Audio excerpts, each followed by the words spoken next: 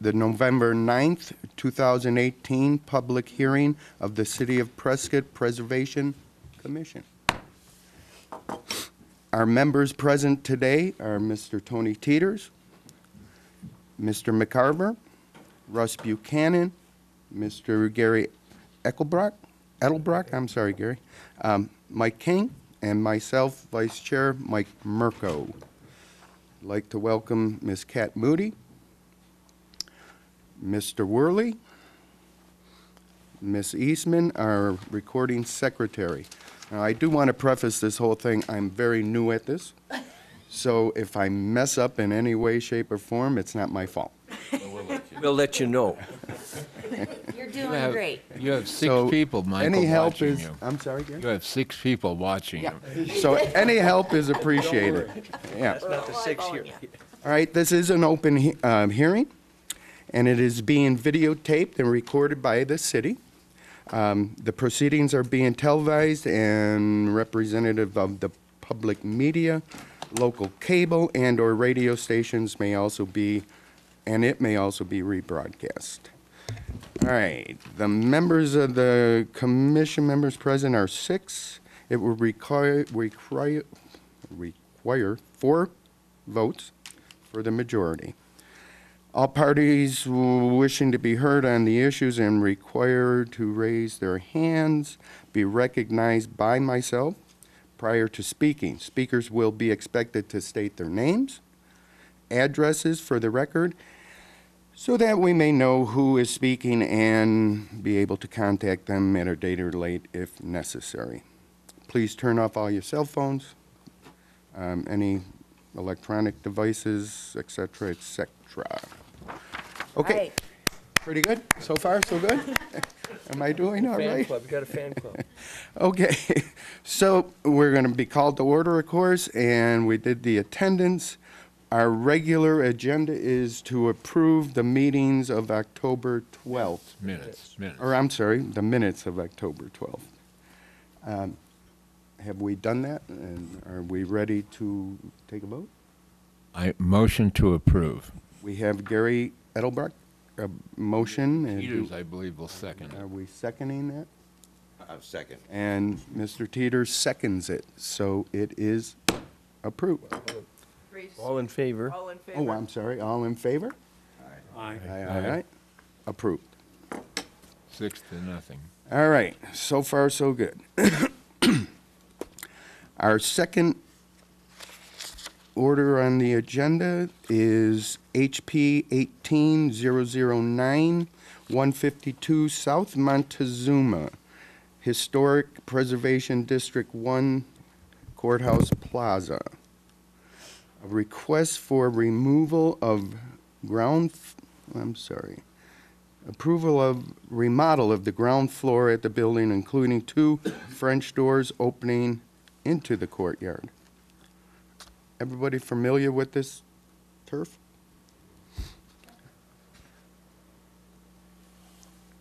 Do we have, And Kat Moody will be giving the presentation. okay, do it. Good morning. As stated, this is a request for remodel of the ground floor of the space below the Grand Highland Hotel.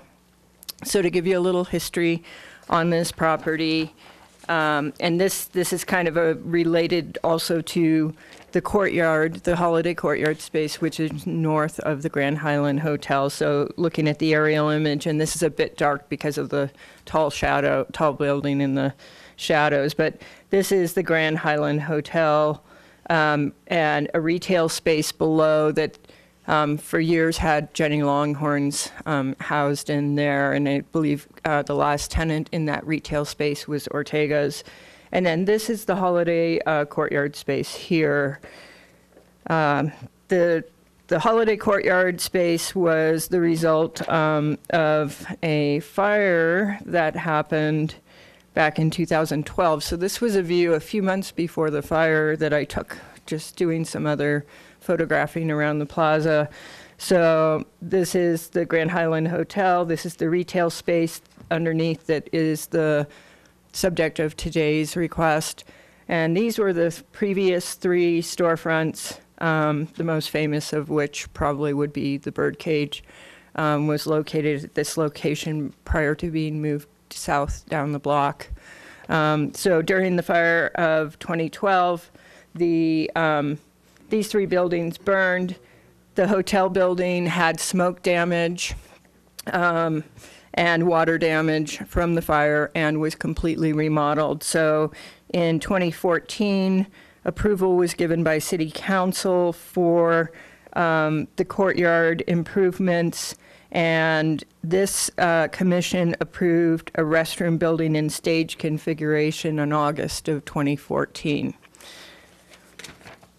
So let's take a look at the site plan here. And this is, it's a very long, thin space, so it's going to be tricky to get the whole plan on there, but let's see if I turn this light on, if it will improve the view. Okay. So this is Montezuma Street is here. So this is the courtyard space. This is the walkway going through. The previous work approved was this restroom building here, and then the stage and shade sail configuration. Other items related to this property that came before the commission was signage that's mounted here, and the mural, the historic photo mural panels, which you'll be able to see in the photos when I bring them up. First, I'm going to go through the request, and then we'll look at some images. So the applicants are proposing to do work on the ground floor of this space that's currently retail. The front storefront is being maintained the way it currently looks. What they're intending to do is create a downstairs lobby for the hotel. The lobby currently is upstairs at the front portion of the second story where the hotel rooms are. So they're creating in the front portion of the space a lobby downstairs, and then there's two new door openings being proposed. One here, and then one here. And there's restroom spaces here, and then a back meeting room here, and then they've got an additional back room in the rear of the space here. Those two new openings you can see on the site plan. One is right behind the restroom building. The other is back by the stage. Those are the two elements that would be visible from the exterior. All other improvements here are interior to the building.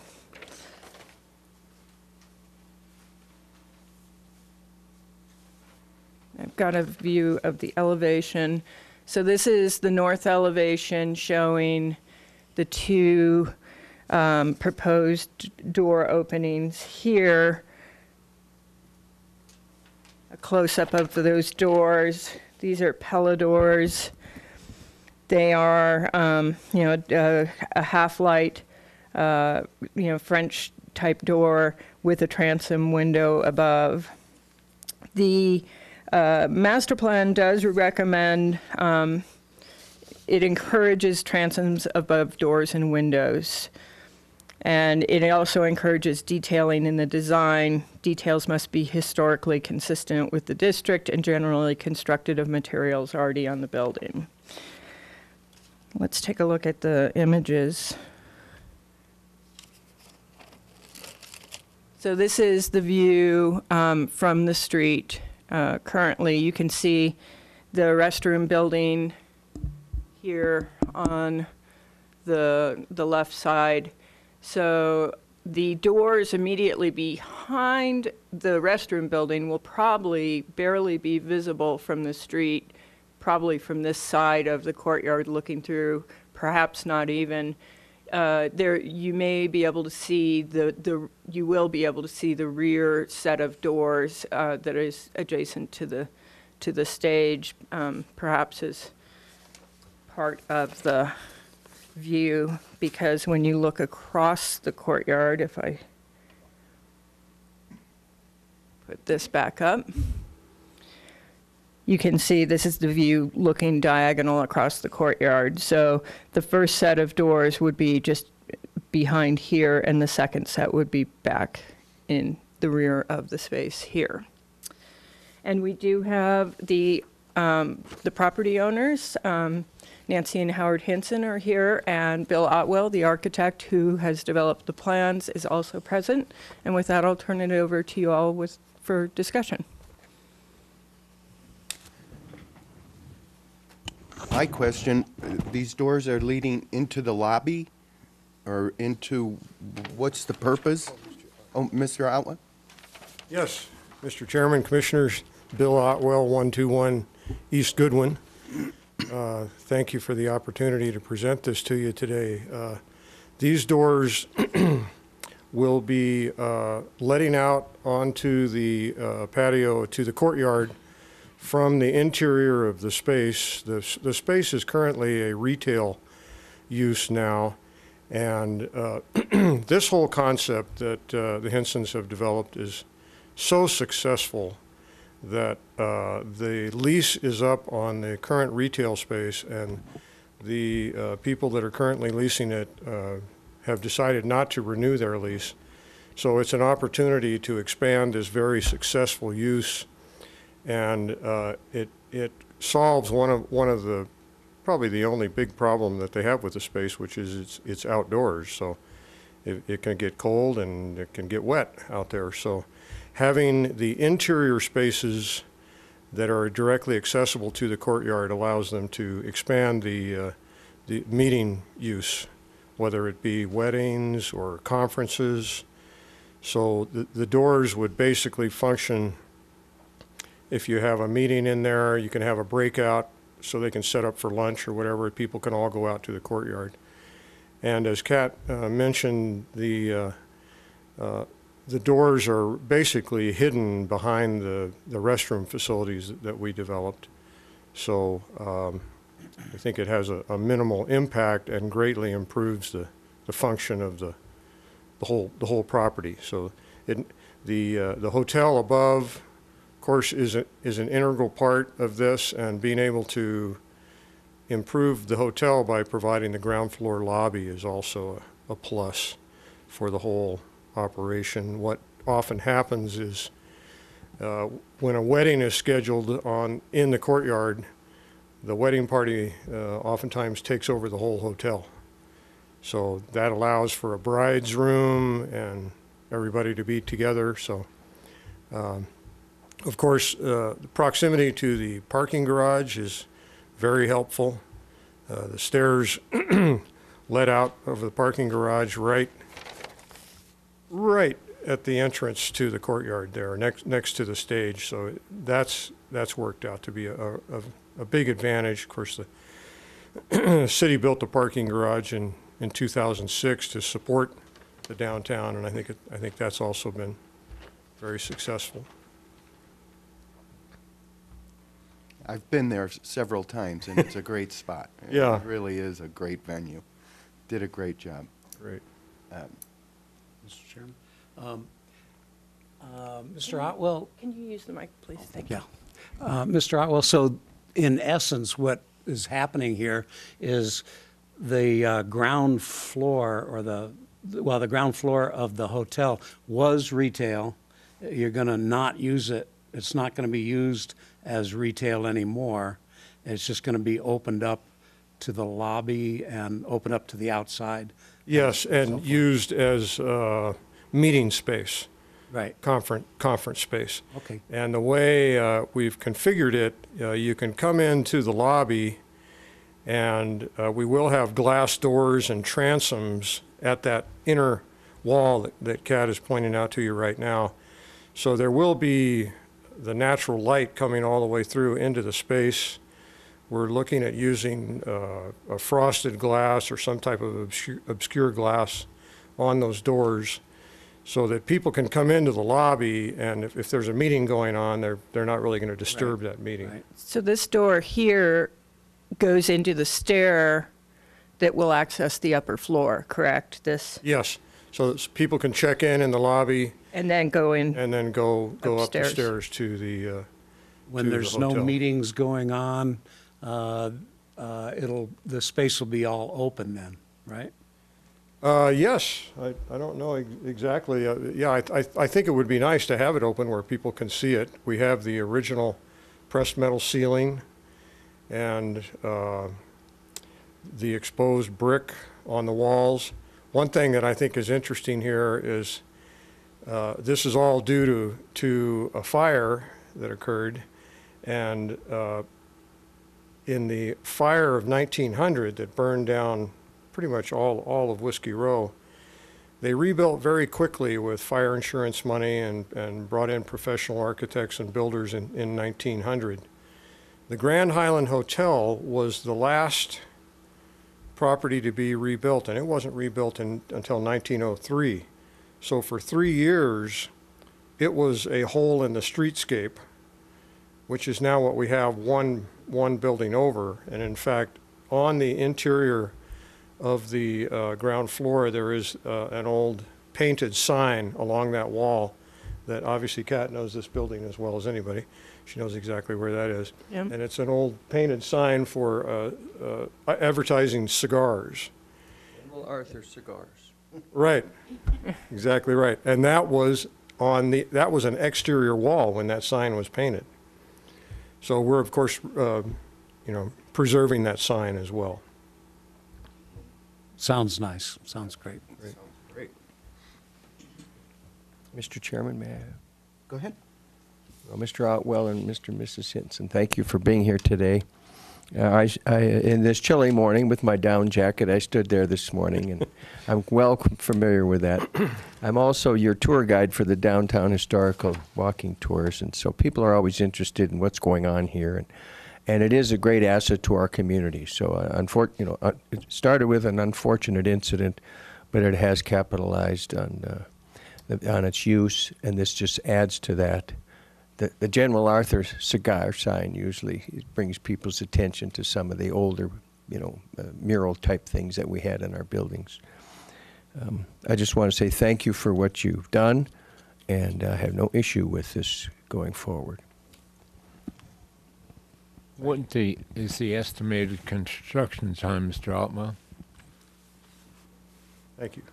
Did you hear what he said, sir? I'm sorry. He wanted to know the estimated time of construction. Oh, I'm sorry. Well, we have our engineers completing their work, so we're hoping to submit next week for the building Permits? permit. And that process will take 3 to 4 weeks. And then construction, obviously, we'd like to do this over the next 3 months and be ready for the season. We have an interesting possibility that I haven't even had a chance to talk to Howard and Nancy about. We have the statewide preservation conference here in mid-June, and Kat and I are working on the committee for that, and we're hoping we may be able to have some event at the courtyard. So Excellent. we'd like to have it ready for that. Excellent. So, Let me ask you a couple of questions. Jim McCarver, the bathrooms that are in the courtyard themselves, so they'll stay. You're not going to pull those out. Yes, those are fully compliant ADA bathrooms. We have 2 existing spaces now in the little anteroom between the 2 meeting rooms. Those are not ADA, but then we have a 3rd bathroom in the far corner that is ADA accessible. So we actually exceed the requirements for the ADA bathrooms. So you feel that you need to leave those there, though? Yes. Rather than pull them Yes, out? they will stay. Of course, the stage, the sailcloth over the stage, and then you may have noticed in the wintertime they actually erect a tent so they can heat it and keep it dry. And I did just want to mention as an aside, the Fain Signature Group is considering doing something very similar in Prescott Valley, and they've spent a lot of time with Howard and Nancy and their staff discussing how all this works. This has become a very popular thing. It's amazing how many weddings there are in Yavapai County every year. And there's this facility. The Faines hope to develop one in Prescott Valley. There's one in Skull Valley, the Van Dixon Ranch. That's also an outdoor venue. So very, very popular. So the door that goes directly to the stairs, that stays, Yes, and that doesn't change. that has been closed now, so we will be reopening it. It's an original door, and we've just had it locked since it's been a separate use. So we will just be unlocking that door. How have the people been getting into the hotel? They come in, they'll have two options. They can come into the lobby to check in through the front door Right here. right at the base of the stair. That's the way they come in now. Oh, that's the one I was talking about. That Yeah. stays. That stays, yes, Okay. I'm sorry, that stays. And of course, they can also come in through our new inverted bay entrance to where the desk is. Oh. So that's probably the way they will come in to check in. And then once they check in, they can come and go through that door, through the existing door, or from the back door, right off the parking garage. So they'll have the keypad combination to be able to come in through the back door as well. The lobby is the small little area in the front. Yes, They're going to have some chairs or a couch or something. yes. Yeah, there'll be some seating there. One thing is we now have a display area there in those two little triangular spaces next to the inverted bay with a raised floor, and we're going to just take that out, and so it'll just be all one floor level. So they can have some seating there, and people can wait there. I think it's going to be really interesting because it's one of the original beautiful full glass storefronts. So everybody that walks by is going to see whoever's sitting in that chair, and people are it's going to draw people in, I'm sure. You want to be seen, huh? And you think you need two doors leading into the courtyard rather than just one? Yes, we have two different spaces. So we have the large space, and then the anteroom with the bathrooms between it, and then the smaller space for smaller meetings. So it really gives us maximum flexibility to use the space in any configuration. The doors will have, we're using Pella doors, which are, I think, in character with the historic doors. And the reason we're using Pella is they're double glazed, and they have mini blinds in between the two layers of glass. So you can control the light and control the privacy of if there's something going on in the courtyard that isn't related to what's going on in the conference rooms or vice versa. They So can that's possible. You could have different meetings. You could have a wedding in the courtyard, some Yes. kind of business meeting in the rooms, and Yes. those would be potentially two separate meeting rooms then. They could be, yes. I mean, they are set up to be totally Right. separate. Okay. So people could come in. The courtyard can be used as an entrance plaza for both rooms. So you could have two different, totally separate groups using these rooms, and they might share the courtyard just as an entry plaza. And of course, again, all of this works so well due to the proximity of the parking garage. Thank you. Well, I myself think it's a great idea. Do we have a motion to approve? Motion to approve. Do we have a second? Second. Any opposed? You're opposed? Or all in favor, I'm sorry. Aye. Measure. Thank you very much. Congrats. Passes Good job, unanimously. guys. Really good job. I just want to say, I've been there several times for weddings. What a great venue. Your security, the whole 9 yards. Great job. I think it's great. Judge and Nancy, thank you for investing in our community. Cool. Okay. Any other items? I have one. Okay.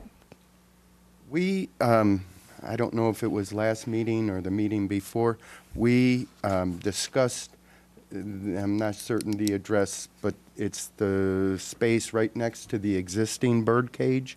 It was going to be an Italian restaurant. That's right, yeah, so you improved interior improvements to create a kitchen in the rear of that space.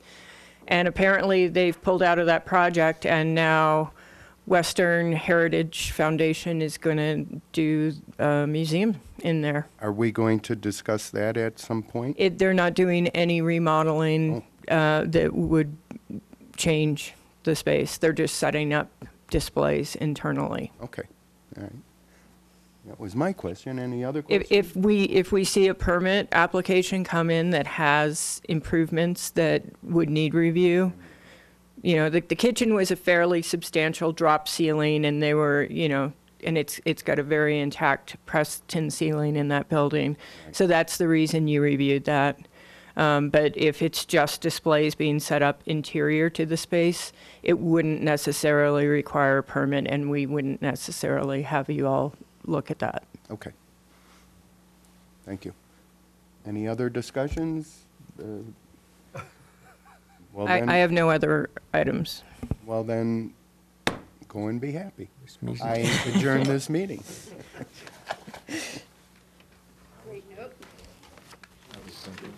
And really, folks, it's a great space. You did so well.